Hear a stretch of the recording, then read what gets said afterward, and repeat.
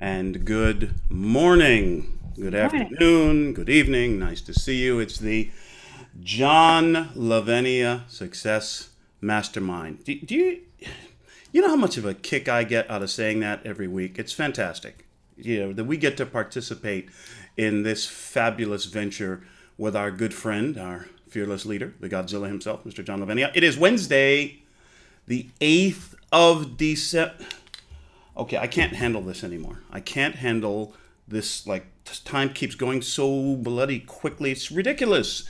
Isn't this ridiculous, Daisy? I mean, wasn't it just Thanksgiving, right? A couple days after the 4th of July? What the heck is going on here? This is nuts. Anyway, I'm Glen Henderson. I'm your guy. And it is nice to be with you on this Wednesday morning, evening, afternoon, night, wherever you may be watching. It is time just to run quickly over a little bit of housekeeping, if you please. What's on the schedule for us here in the mastermind? Well, you're in the general session, hospitality suite right after this, and a lighter schedule today, this afternoon at 3 p.m. Eastern, 8 p.m. UK time. It is Books for Britain with Mandy Anderson. I believe they're wrapping up Atomic Habits. I think that's the book that they're wrapping up this week. And I myself will be back for Networking Magic next Wednesday, the 15th of December. And so it is glad to see you, Missy. Yeah, I was actually having a thought about you in regards to today's topic, Missy, and Giovanna Driussi. Am I getting that right? Giovanna Driussi. Nice. And Daisy is here. Daisy, the sharpest shot in the West. Don't mess with Daisy. And I am so thrilled. We are so thrilled to have the Godzilla himself with us. Reverend Lavenia, how are you doing today? Good to see you, my friend. Excellent. So I was having a conversation with somebody, and this is the part that may interest you, Missy, and all of us. Having a conversation with a friend of mine the other day, someone that I'd been working with. Well, that's probably generous to say that I've been working with this person, maybe chatting, having a conversation. And, you know, it's nice here in the office complex. It's sort of an office sharing thing. It's called the Cannon here in Houston. I walked in today, and this is a complete tangent. You all already understand how my brain works, right? I'm now off on a tangent. I'm meeting friends, business, networking colleagues here. It's great. It's really, one of the things I really love about working in this place is the buzz. There's always activity, there's always action, always new people to meet, new conversations to start. But anyway, that's another topic which we'll get to on another Wednesday. This person that I've been chatting with for now the better part of 2 years, this was someone who approached me because she had been struggling with that whole thing of feeling stuck, as people say. Well, I'm trying this and I'm working on that, then it doesn't really seem to be quite working out the way, maybe not getting the stats, the results that I've been seeking. What am I doing wrong? What's wrong with me? And, you know, that was, I think, was the sort of the tenor of our first conversation. And all I did was ask some questions of her, try to get a sense of where she was and is mentally and emotionally and so forth. And who knows, maybe I can help, and we'll see. Over time, we found that I was able to share a couple of insights that were helpful or that were of some value to her. One of the main things that she and I have talked about, and I've talked about this with other people too, and we just had this conversation again yesterday. We have a kind of a standing check-in call once or twice a week. And I was put in mind a comment that she'd made in the flow of the conversation. I was put in mind of one of the most well-known sayings of a favorite motivational speaker of mine, a gentleman by the name of Les Brown. We know Les Brown. You hear that name? Les Brown. You got to be hungry. That's Les Brown, which is true. It also helps to like get to work. And so there's that. The other saying that's attributed to Les Brown, and it is actually my favorite saying of his, is this: the game's not over until I win. And that was the topic of my conversation yesterday with this colleague of mine who's been dealing for several years with some pretty serious, shall we say, personal family issues, which, I won't reveal confidences, but it's a situation where the one thing that is going to bring resolution, victory, satisfaction, you might say, it's obviously going to be persistence, patience, a refusal to give up on my cause, which, hypothetically speaking, my cause, which I know is right. So you see, so that I cannot and I will not give up, I will not quit until I achieve that goal which I've set for myself, for my family, for our future, whatever it may be. And then the question comes up, well, Glenn, I mean, isn't that rather selfish?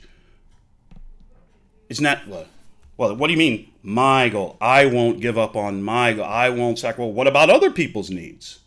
Well, what about other people's goals? What about the other things that other people want to accomplish? Well, Zig Ziglar, you can have anything in this world you want if you will first help enough other people get what they want. As a matter of fact, it occurs to me that this conversation I'm having with my friend may at some point involve her seeking a way to help some of the other parties in this situation to get something that they want. Anyway, always look for that, by the way. Always look for how you can help another person win first, before you start thinking about your own victory. So I will not give up until I achieve the goals that I've set. And listen, we are all here intelligent, educated, I would say right-thinking kind of people. And I mean right thinking, not in the sense of a political leaning, but I mean thinking. We all tend to set our goals in terms of what is most pleasing, what is most beneficial for the greatest number of people, beginning with ourselves and our loved ones, and then bringing value and bringing benefit to those with whom we come in contact. If we didn't think that way, we wouldn't be in the mastermind. I've known of a couple of people who may have thought about joining, but, it's kind of like, what was it, Groucho Marx. I would never want to join a club that would have me as a member. So sooner or later, character distinguishes people. So we are all of honorable, more or less honorable character here in the mastermind. So we know that the goals that we seek are those that are most pleasing, most beneficial to the greatest number of people. And in that sense, we should not, indeed we must not give up on what it is that we're trying to accomplish, the business that you're seeking to build, the e-commerce network that you're seeking to grow, the network of other business professionals that you work with, the brick and mortar venture that you've launched. I think I've mentioned that a couple of buddies of mine and I have launched an actual brick and mortar business. Can you believe it? Yes. Just like leased a warehouse and we're now buying in it. Do you know what I just did? Kid from Brooklyn. Do you know what I just did? I just signed a financing deal for a forklift. What the hell do I need with a forklift? It's actually to haul steel and equipment and other things. We are launching a business wherein we are building and selling commercial and competition grade barbecue smoker pits. You believe it? And you need a building. You need a warehouse for this, someplace to build them, and a showroom and all that stuff. So we're we're all working on something. I think that's the thing we can agree on. We're working on something, and because we are here in the mastermind, and because we are of sufficient level of character and integrity. Shameless plug, buy John's book, Integrity is Everything. Integrity. We know that our goals are worthy. Right? Thank you very much for the comment. We're looking for the greatest success. Hey, a pit in every backyard. That's us. Look for HDM smokers. Matter of fact, I might have some business cards here. These are very cool. We just got these cards done. Check this out. How cool is that? It kind of looks like a smoker, doesn't it? See, like the firebox over here, and then the main thing, and the smokestack, and as you can see, it's kind of shimmering, right? Not bad. Anyway, well, John, you look. You're talking to the original New York metrosexual girly man, right? I like shiny stuff. Well, not all the shiny stuff. Some shiny stuff I like. Certain, as long as it's like black. Black is the new black. Anyway, we're all seeking something. We're all seeking something, a cause larger than ourselves. Even if it involves just building our own family, building our own wealth and our own future. So, with all of that said, if our goal is if our purpose is honorable and with integrity, and our goal is worthy, it would be a failure for us to quit. It would be almost, can we say almost immoral for us to quit? I heard somebody say one time, your lack of dedication is as an insult to the faith of those who believe in you. Ooh, that's pretty serious stuff, don't you think? Ray Higdon, buddy of mine, likes to say, when you realize that money is simply the result of helping people, making a difference, and solving market problems, then you come to the conclusion that it is actually selfish for you to not be super wealthy, become super wealthy. I had to think about that for a minute because, see, my background, as you all know, I was raised in a very, very religious, very Christian home where self-sacrifice was the highest good, where denying oneself and taking up one's cross, you see, was considered the highest good. It is better to think of others than of one. You see so it was difficult. It's always been difficult for me to look out for number one, if you like, to do things that ultimately benefit myself directly, right? In terms of more money, more success, more exposure, whatever it might be. It was really weird for me to begin to receive the accolades that started coming around the TV show and the media stuff that we're doing now. Because, well, like, who am I to be a star? Well, given the legacy with which I was born, given the legacy, I mean, I'm speaking of myself at the moment, given the legacy with which I was born, who am I not to be a star? How is anybody else any better or worse than I am as a person, right? So, we each of us have within us that deservingness. Is that a word? Yeah. Can we want to look that one up, John? I got to go grab my dictionary. Deservingness. We each of us, deservingness. Worthiness. Worthiness. Right, nice. Each of us has the worthiness. Thank you. Greatest self-development book in the world, right? The dictionary. We each of us are worthy. I was at a massage therapist for a session day before yesterday, and she has in her studio where you go in to get the treatment. That very simple. You are worthy. Simple. Who doesn't need to hear that? And it was interesting. Whenever I go in for a session, we always have chat and have some laughs in the session as well. And we were talking about this whole thing of worthiness, of deserving, and all of that. And I was telling her about the TV show, and it still seems sort of surreal to me. You know, like, who am I? Do I deserve this? And she said, well, think of it this way. She says, you've earned this. Okay. That I can dig. I've worked really hard for a really long time at being a good musician, the best musician I could be, the best singer I could be, the best entertainer I could be. And I taught myself to be comfortable in front of an audience, to be comfortable in front of the crowd, which at the moment is now translating into being comfortable in front of a camera. You know, bright lights, cameras, and everything else. And so, yeah, I have earned this. Okay, high five me.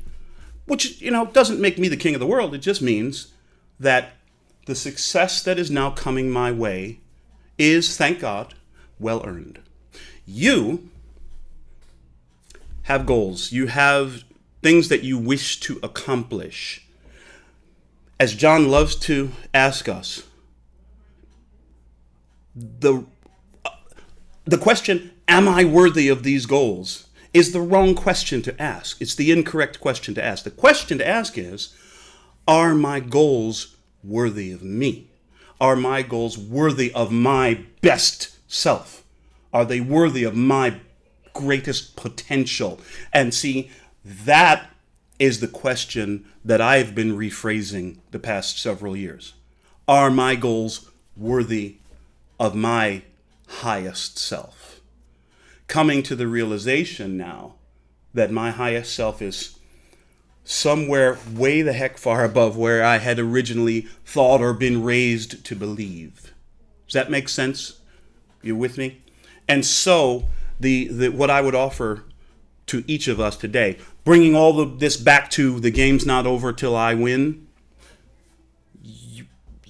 inherently, you know that the things that you've set out for yourself, the goals, the income numbers, the organization size, the scope, the reach of your in social media, these things are they worthy of your best effort? I would say most of us probably need to upgrade our dreams, myself included. I mean, why shouldn't I end up with, I don't know, some sort of nationally syndicated TV show? I don't know. Maybe. We'll see. I certainly I've certainly earned the right to go for that. Let's put it that way. I've earned the right to go for that. Or whatever other goal seems best to me. And in your case, I'm speaking to you, Missy. The challenge, the obstacle that we have in front of us at the moment cannot end, must not end in failure, in defeat. My favorite baseball team, the New York Mets, just signed one of the greatest pitchers. You know about this, Missy.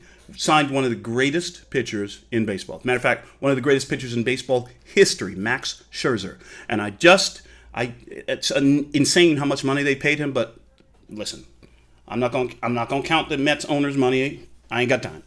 It's not my money anyway. The point is, read an article about Max Scherzer today. One of the main thing that makes him an absolute monster, one of the greatest pitchers in the world, one of the greatest pitchers of all time. The thing that makes him that is not the fact that he never loses, not the idea that he never loses. Of course he loses. Everybody loses from time to time. Everybody gives up a home run. You say, our conversation we had last week about jiu-jitsu, everybody gets submitted from time to time.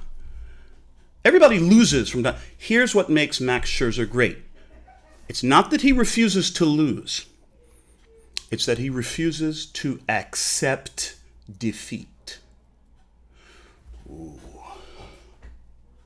And that's in here. That's in here and in here. Yes, I may lose. I may fail. I may be told no. I may be turned aside temporarily from my course, but I refuse to accept defeat. Like, I've got big goals, and they're going to take time. Time? What the hell's time? I'm only 60. I got plenty of time. And I walk around now. I'm walking around, and may I offer that perhaps all of us should consider walking around with the mental attitude, I refuse to accept defeat. I don't care how many times I fail. I don't care how many times I go bust and have to start over again. I don't care. Because the game of life, the game of success, the game of wealth, however you define wealth, the game isn't over until I win. Did you hear what I said? The game's not over until I win. So persevere. I don't want to hear nothing about you giving up. If you like. So that was the thought that has been running around in my head the past few days. You know, Max Scherzer, my friend Robin, Babe Ruth. Who said that? Was that you, Missy? Yes. Babe Ruth. You know, record for home runs. Also held the record for strikeouts. So he failed far more than he did. You know that the Baseball Hall of Fame has within its membership players who, as batters, failed 70% of the time. Did you catch that? They failed. Mike Piazza, one of my favorite players of all time,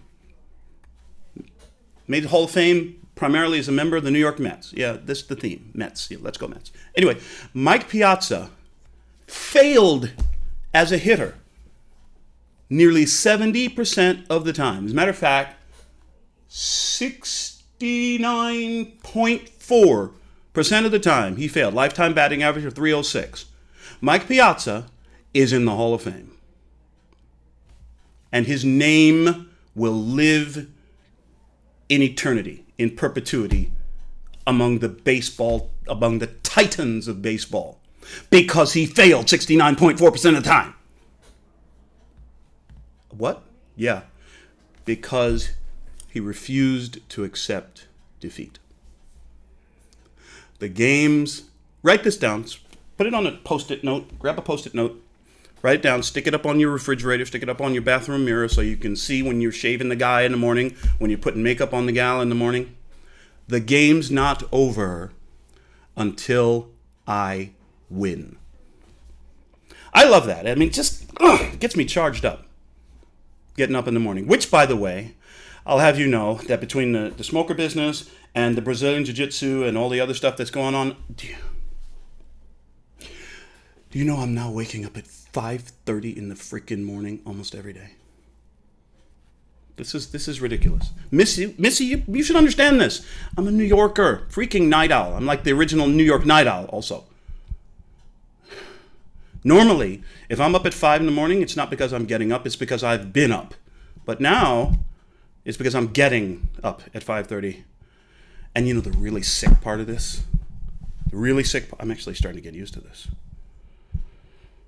My New York blood is finally beginning to thin, perhaps. Anyway, the game's not over until I... What do you think? The game's not over until I win. That's the theme for today. I would love to hear your thoughts, your ideas. I see some smoke coming out of some ears because there's some ideas that have been raised. Well, naturally, Professor Lavenia, what's happening, my friend? Wow. I love that. The game's not over until I win. You know, I haven't thought that way much of my life. You know, it's and to couple that with the idea of failing most of the time and becoming a superstar. This was something that was foreign to me as a person, let's say as a youth, who always had to strive to be the best or get it perfect, or just to a neurotic degree. And then, you know, of course, getting into into the field of, sales and marketing, well, marketing is one of those things where, you get to optimize that what you're doing, and you don't know if it's going to be right until you do it. So that's kind of maddening, for a person who always wants to be right. Everything's a test, right? Everything's a test. Right. All marketing is a test, right? And so how do I get to be right? How do I get to not make mistakes? How do I get to, as if I got one shot at this, like Babe Ruth or whoever, the other guy you mentioned who's famous or whatever. Mike Piazza, yes. Mike Piazza, there you go. And you can see I'm not up on my Mets history here, but you've got many at bats. Unless you just suck so bad that you're fired, I suppose. I guess that would be the other thing. But what would that be? What's the threshold between, is it 20% versus 30% success rate? Is that the main difference between the worst and the best? Or is it even lower? Is it 10% success rate? I mean, if 30% success rate is like amazing, well, then where do you draw the line, I suppose? Again, this is just as someone who has attempted to do things right and to be right. I mean, look, people will die to be right. They fight holy wars and everything else, right? So kill each other, right? To be right.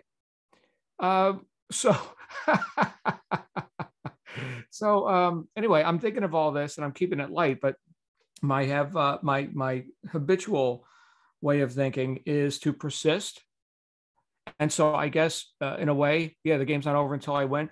Yes, that is something that I have demonstrated without using those same words. In my mind, it's just do whatever it takes for as long as it takes, which doesn't sound as fun. So I like your method. The game isn't over until I win. It's the same actions we could say, or the same intent, but it sounds more flippant to me. I like it. Thank you, sir. Thank you. More flippant. Yes, exactly. We're keeping things light. We're keeping things, and I'm really excited about the prospects for the barbecue smoker business. As in terms of we win. Look, who knows? The market could turn. Some unfortunate decision that would break. I mean, we could go belly up. Who knows? My point, my idea is, okay, if we go belly up, well, then we start over, do it again. A good pilot is compelled to evaluate what happened so he can apply what he's learned. It's all movie lines, right? That one's from Top Gun. But yeah, we're off to a pretty good start. We haven't even built the first smoker yet. We've already got 10 people saying, shut up and take my money. Yes, I want one. Okay. Let me jump in on that again. Go ahead, I don't think most people understand what we're talking about here, because we got people all around the world who tune into this. Yeah. So when Glenn is talking about a barbecue smoking pit thing, okay? Yes. He's not talking about what you go to the local hardware store, Home Depot, $500, right? Glenn, if you could give me the price point on a mid-range competition grade smoker. Yeah. Our entry-level backyard smoking pit, barbecue smoker pit, is a 24-inch wide pipe, the main smoking area. So this is a big thing. And so our entry-level backyard smoker is going to run between $3,500 and $4,000. And but I want to do it for real. I don't want the hors d'oeuvre, right? Okay. So you want to go legit, right? Okay. Like I'm gonna put this thing on a trailer and go to the local cook-off, and I'm gonna win some money. Oh well, in that case, hell yeah. We're going to do 3 larger format models: 250 gallon, 500 gallon, and 1,000 gallon. Our 1,000-gallon smoker pit will be built. It'll weigh between 4,000 and 5,000 pounds. It'll be built either on skids, like for a permanent restaurant setup, or on a trailer for our friend John, who's now going to go win some competition money. That smoker, right now, since we're launching, we're offering it at a somewhat discounted, at the somewhat discounted price of $20,000. $20,000. Uh-huh. To cook weenies and hamburgers. Okay. and briskets and racks of spirits. No, Yeah. I get it. But I'm talking to you as a layman. I don't know the ways of barbecue cookery. Okay, I've got the cheapest barbecue you can get. It's got a propane tank. I don't give a shit, right? I mean, I cook it comes. The food is cooked when I'm done. I eat it. I survive, right? But for the people who like they're in that world. Oh 20 yeah, grand, of course, 20 grand. That's a good deal. I was just at a barbecue cook-off, judging at a barbecue cook-off competition this past weekend, chatting with a guy, telling him about we're launching the things that we're doing. He says, 1,000 gallons smoker. How much you charging? 20,000. Yeah, man, I got to get me one of those. Here's my card. Get in touch. You got orders backing up. Here's why I brought this up. And here's why I wanted you to reveal that publicly, is because there are people who are thinking, oh, man, I got a $20 item here. Will anybody buy my $20 item? Okay, so add a couple of zeros to that. Here's my $20,000 thing, and here's people in line to buy it. Yeah. Yes. So just perspective, right? There's a reason. That's an excellent point you make, John, and I'm so actually really glad you brought that up. One of our guys, one of our partners in the group, in the company, who is actually a master steel fabricator, welder. I mean, the guy he's a freaking mad scientist when it comes to steel and how to manipulate it. He was talking with somebody recently. He was sharing them what we're doing, and the guy said, "Well, man, you guys got a lot of competition. What are you going to do about the big green egg, sellers and the vendors and the Traeger pellet smokers? Somebody can go down to the local Home Depot and they can get a great smoker for $600. I mean, how are you going to compete with those guys?" I love Paul. He's such a wonderful guy. You know what he said? He said, "We're not. We don't. We're not competing with those guys. We don't want that business. We want the people who understand why Bentleys cost more than Chevrolets. This is the business we want." And as John so perfectly timed in his comments said,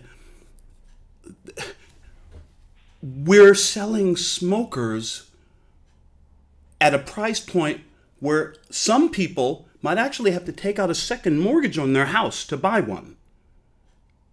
And yet, we got people literally, "Shut up and take my money. Here's my credit card. How much you want up front? You guys start making those $1,000 smokers. I want the first one. No, I want the first. No, I want the first one." We far too often undervalue that which we have to offer. This is a big reason. I've heard it. This is not original with me, so I won't claim the genius on this. I won't claim the prophetic wisdom on this. This is a big reason why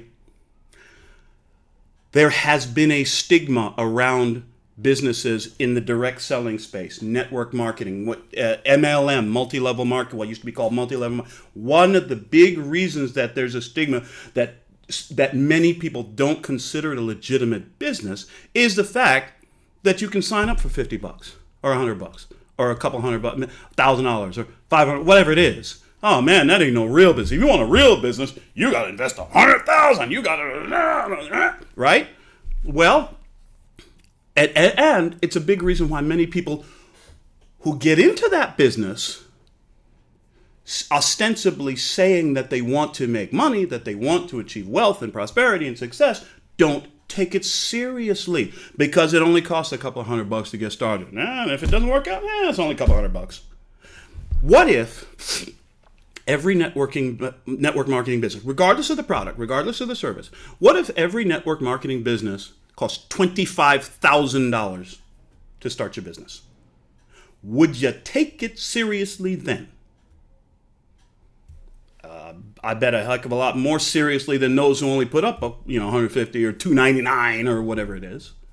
Why? Because there's real money on the line now.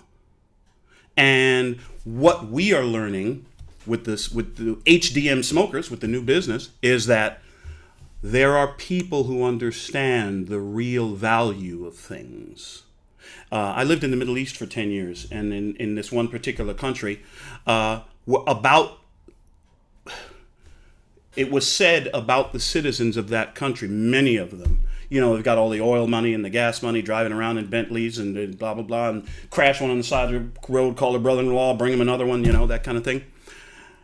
It is said of many of those people that they understand the price of everything and the value of nothing.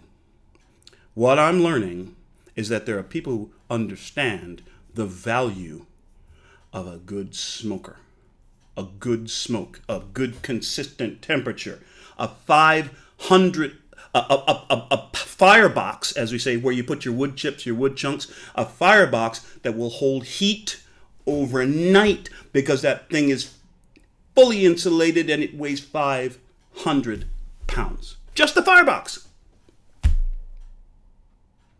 So think about what it is you do. This is a good second topic, John. Thank you. Think about what it is you do and what your offer is to the world. The real value of, not the price of it. Somebody can enroll with me in my e-commerce online shopping business. Somebody can enroll with me as a customer for $50, couple hundred bucks. The value. What's your health worth? What's a good cholesterol level worth to you? What's your immune system worth to you? In this day and age. You know what I'm saying? What's good health? What's a clear mind worth to you? What is your children's health worth to you? Getting the junk out of your house. You see what I'm saying? That's just one example. Take a few minutes and think deeply about what it is you do, what it is you offer, and not just what you're charging for it, but the value that you are providing in the marketplace, the value that your customer gets because of what it is you offer. I bet you'll take your business a bit more seriously. I'm not saying anything about where you are now. I'm saying even more value will come to you as you think of your product, your offer, your service, your offer, your opportunity that way. It's worth so much more than even you have thought of. I'm thinking, sell one of these 1,000-gallon smokers. Yeah, dude pays $20,000 for it. Suppose he wins 3 or 4 competitions, gets a couple $100,000 in his pocket, and ends up with a TV show on the Food Network. What was that smoker worth to him? A hell of a lot more than he paid, I'll guarantee you that. So, great topic. What is your offer? We may have to find some sort of abbreviated title for this episode, John. The game's not over until I win. That's the main thing I wanted to communicate, to share with us today. The game is not over until I win. And what's your offer really worth? Ooh. Deep stuff to think about. Any other thoughts? Nice to see you, Emma, Edwards, Sandy, Lewis. Thanks for jumping in with us. It's great. And I know we have viewers, as you said, John, all around this beautiful little green ball we live on. Great to see all of us, and we'll be seeing some in the hospitality suite right after this. I'll tell you, I've had some really interesting conversations over in the hospitality suite. Very cool stuff. Topics get thrown out onto the floor for consideration by the committee. And then yep, John? I got one other bit of perspective just to offer out while we're on whatever this topic is, and please send me a title. Go for it. Does anybody know who John Bowers is? From Worthing, England. How about Roy Wilkins? These names mean anything to you? Yeah, the names ring a bell to me, and I'll kick myself as soon as you... Okay. Because I didn't know the name of the Mets guy. And Bowers Wilkins, yes. Mm-hmm. Yeah, I don't know the name I don't know anything about smokers and $20,000 barbecue setups or anything like that. Okay. But I do know who John Bowers and Roy Wilkins were. Now, as you mentioned it, yep. Right. So if you guys don't know, well, here's a little demo, right? Here's 1966. They opened this little shop in Worthing, England. Mm-hmm. Bowers and Wilkins. These are the speakers I run. Okay, so like I may not give a damn about the Mets or barbecues, but spend 50 grand on a stereo, sign me up, baby. Sign me up. Look at this. Here's the history of the company. So what happened here? Passion. Passion happened. Here, let me get to some stuff you might recognize. There you go. Oh, hell yeah. I run 802s, not 801s. Mm-hmm. But yeah, I mean, this is now, B&W, Bowers and Wilkins speakers, they're among the best in the world. Yep. And you could spend more. They're not the most expensive. I mean, their most expensive enclosure is about 50,000, per unit. You could spend more. There's Focal JM Labs in France doing the Grand Utopia berylliums for 100,000 per enclosure. I don't think I can hear that good. I mean, but it's all that gun range time. Yeah. But and heavy metal. But the thing is that somebody values that. 50 grand, 100 grand, 200 grand for a stereo system. Yep. Hell yeah. So again, just a little bit of perspective here. So it may or may not be for you, but it is for somebody. It was for John Bowers, right? He started that company. John Lavenia. Yeah. Well, he started that, and he knew I was coming, right? He started that company before I was born, 1966, with 10,000 pounds that he got as an inheritance from a satisfied, happy customer who liked the speakers that they were hand making for him. Here's 10,000 pounds. You've changed my life with your hi-fi systems. And bam, Bowers and Wilkins was born. So wow. Who knows where it's coming from? I'm telling you, and who knows where HDM smokers are going. I'm telling you what. Yeah, shut up, John. I can't believe you. Anyway, thank you. Perspective. You have no idea of the potential you already hold in your hands. You have no idea.